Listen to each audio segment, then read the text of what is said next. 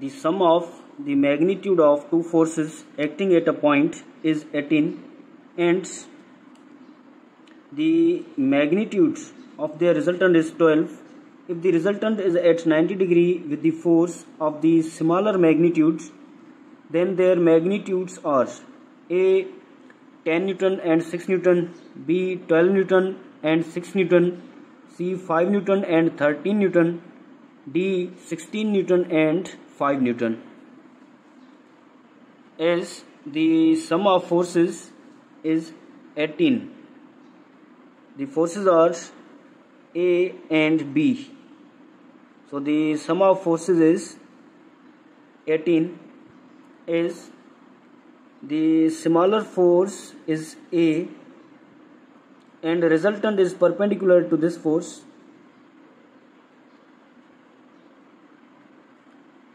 and other force is B. By using Pythagoras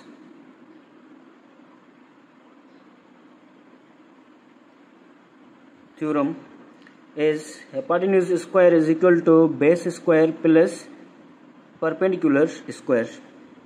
So here hypotenuse is B, so B square is equal to base is A, so A square plus and perpendicular is R, so R square. So we have to calculate R, so R square will be equal to B square minus A square.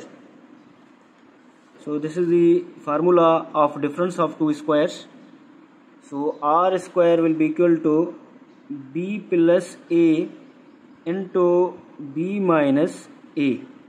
Is R is obtained as 12 and A plus B is obtained as 18. Means A plus B or B plus A is obtained as 18. So R square means 12 square is equal to B plus A is equal to 18 into B minus A.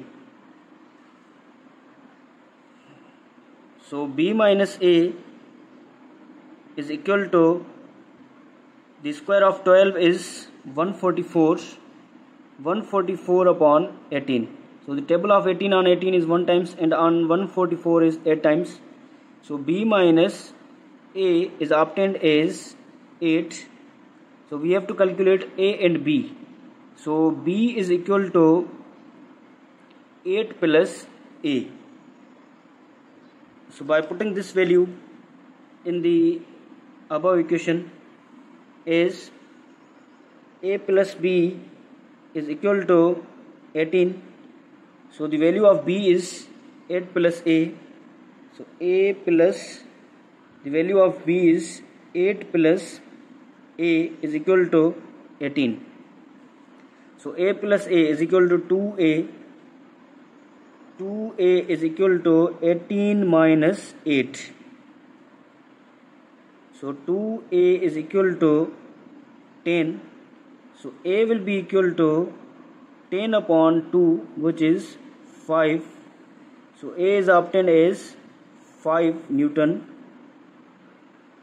Now to calculate the value of B, by putting the value of A in the above given equation, which is A plus B is equal to 18, as the value of A is 5 plus B is equal to 18. So B is equal to 18 minus 5. So B is equal to 13 Newton. As the value of A is 5 Newton and the value of B is 13 Newton.